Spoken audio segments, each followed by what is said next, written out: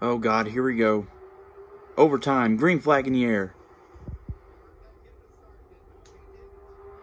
Logano moves Kyle out of the way. Logano goes high. He's going to try taking the lead, but here comes Kyle Busch. He's going to come back to the inside. Oh, he bumps him a little. He goes wide. Kurt and Blaney battling behind them.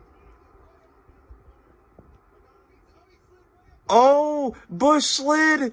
Logano is coming back. Logano to the lead. Oh, Kyle's loose. White flag, 1 lap to go. Logano has a huge lead. Holy crap. My guy's in 5th, by the way, so I'm going to be happy with the top 5, but holy crap. Dude, I thought Kyle Busch was going to win. Coming out of turn number 4. Joey Logano is going to win here in Illinois.